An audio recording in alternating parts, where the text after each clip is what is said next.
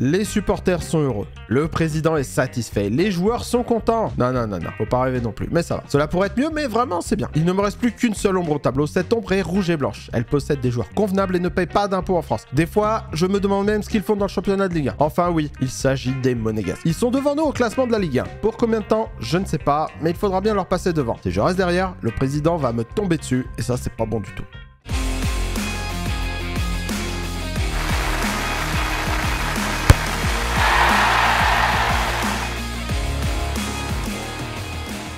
Au prochain match, nous accueillons le LOSC, une équipe moyenne de championnat. Je ne suis pas inquiet, je ne ferai pas forcément jouer les meilleurs joueurs. Derrière, nous avons le match retour contre le Milan AC. Avec la valise prise à l'aller, ils auront à cœur de nous rendre l'appareil. En ce moment, je ne m'occupe que des matchs. J'évite les conférences de presse, les réunions avec le staff technique, avec les recruteurs, et je ne mets même plus les pieds à l'entraînement. Et avec tout ça, la chance me sourit. Keylor Navas est blessé. Alors c'est sûr que présenter un 6, cela prête à confusion. Mais oui, c'est une bonne nouvelle. Je ferai jouer Donnarumma sans risque de discussion, dispute, grève ou révolte, et ça c'est déjà pas mal. Revers de la médaille, lors de la composition de l'équipe, je me rends compte que je n'ai pas d'autre gardien disponible sur le banc de touche. Tant pis, s'il y a un problème, je ferai jouer à ce poste le seul capable de faire des plongeons aussi beaux qu'un gardien titulaire, Neymar. Roulanman n'est pas contre et il n'aura pas le choix. Bon, Neymar, si Donnarumma a un problème, tu iras au cage pour l'équipe. Ça ira ?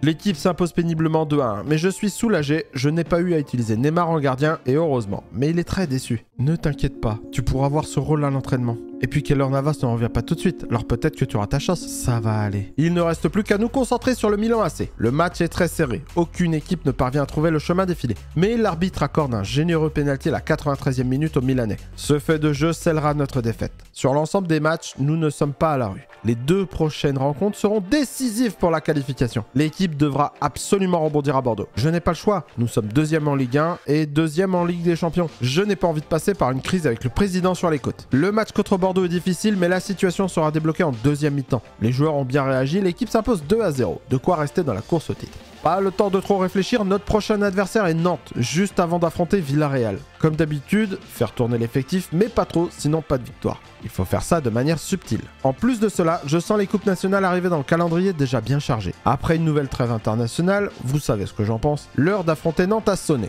L'équipe assure devant son public le spectacle et met 3 buts à Nantes sans jamais être inquiété. Le plat de résistance arrive. Villarreal. La qualification peut se jouer sur ce match à l'extérieur. Nous n'avons pas le droit à l'erreur. Il commence mal d'ailleurs. Nous prenons un but assez tôt dans le match, mais parvenons à égaliser avant la mi-temps. Le discours à la pause et les remplacements seront décisifs. Je serre les fesses pour la seconde période. Le match est toujours aussi serré et nous prenons un autre but à la 75e minute. L'équipe ne parviendra pas à revenir au score et nous nous inclinons face au sous-marin jaune. Je ne me moque pas, c'est leur surnom. Cela me permet de dédramatiser la défaite. Enfin pour moi, parce que pour eux c'est le drame. Je les défonce à la causerie d'après-match. Et même face aux journalistes au bord du terrain, ils doivent assumer cette défaite. En face, ce n'est pas non plus le Real ou le Barça. Hein. Faut pas déconner quand même. Tout n'est pas perdu et cela se jouera sur le dernier match de groupe. La victoire, sinon rien. En attendant ce rendez-vous, nous nous déplaçons à Saint-Etienne. L'équipe réussit à remporter le match d'un tout petit but à rien. Ce n'est guère flamboyant. La bonne nouvelle est que nous avons doublé Monaco au classement de la Ligue 1. Faudra s'en contenter pour le moment. Le prochain match nous permet de recevoir Nice. À domicile, ils n'ont aucune chance et partiront avec 3 buts encaissés à rien. Le mois de décembre va être crucial. Nous recevons Monaco, concurrent direct au titre, et le Beşiktaş pour la qualification en Ligue des Champions. Ma saison va se jouer sur ces 2 matchs. Autant dire que les autres équipes sont anecdotiques, comme Lens, où notre déplacement nous a permis de ramener 3 points assez facilement. Victoire